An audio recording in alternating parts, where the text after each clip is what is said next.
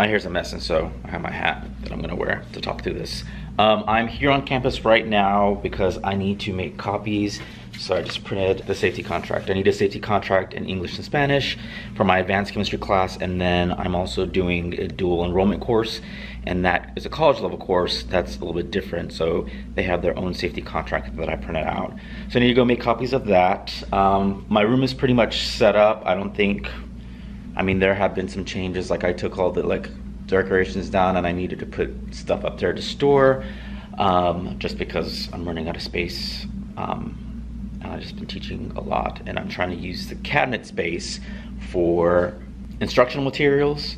And so other than that, my room hasn't really changed. I'm gonna just do a quick twirl, circle around.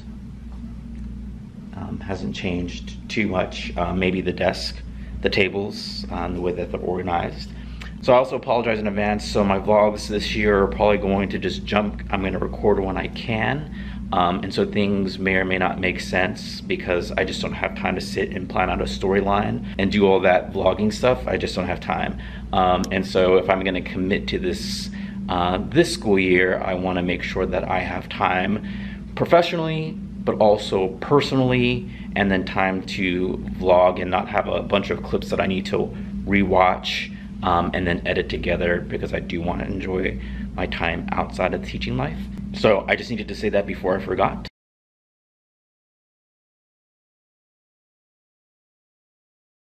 So quick update, I'm not gonna be stapling that. I have a friend who's actually throwing a pool party in an hour who has volunteered to come help me, so that way I can, and that's probably him messaging me, so that way I can participate in this pool party. So I'm like, come help me. So the main thing that I was struggling about, stressed about, was what I was going to do the first week of school, particularly the first day of school. Last year what I did was, went over classroom policies and procedures. I did a get to know you survey, and then the students answered this question like, what does it mean? What makes a student what makes an advanced student successful? Something along those lines. And each student wrote down their thoughts, and then in their groups of 4, they passed their paper in a clockwise direction. Each student read the previous response, and then they responded. I agree because, I disagree because, and then they pass their papers back around until each person got their original paper back.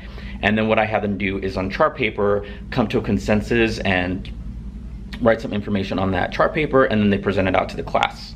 And I had those posters posted up throughout the school year, so that way I could remind my advanced students hey, this is what you all said. I went around, we all went around and presented, and most, if not all of you, have the same similar idea. And so that was what I was able to use to hold my advanced students accountable anytime they were falling behind or they weren't bringing the materials. I'm like, wait a minute, this is where you participated in this little activity, and I clearly remember you presenting or you talking with your group members, and this is what you said.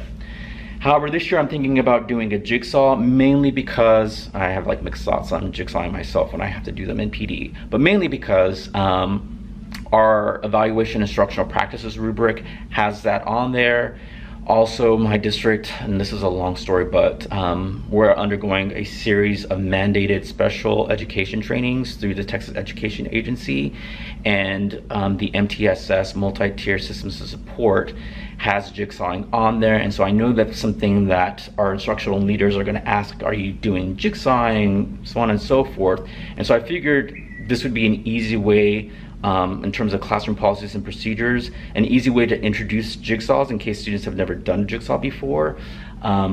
So for example, I might number them off. If you're number 1, all the number 1s go to this table, and you're responsible for reading the cell phone policy. You get the information on cell phone policy, and then you come back to your original group and you share with your group the cell phone policy, because they didn't read that particular station or that concept, and so they need to get that information from you. But I just need to work on something so that way on Monday, if I need to have posters made, things laminated, and then set up around the room or out in the hallway, I can get that done before the first day of school. So right now I'm in the back, and I am finishing up the little activity that I'm gonna have my students do. I decided what I'm going to do is have them in groups, in their assigned group, become experts on a particular policy or procedure, and then that group is gonna present that policy procedure to the class instead of having them jigsaw, only because I would only have 4 topics. Since there's 4 students per group, then that would only be 4 policies and procedures that each person would go back and learn something and bring back to their group, versus me being able to do, because I have 7 groups total in my classroom, I could do 7 policies and procedures, and I can get that out the way.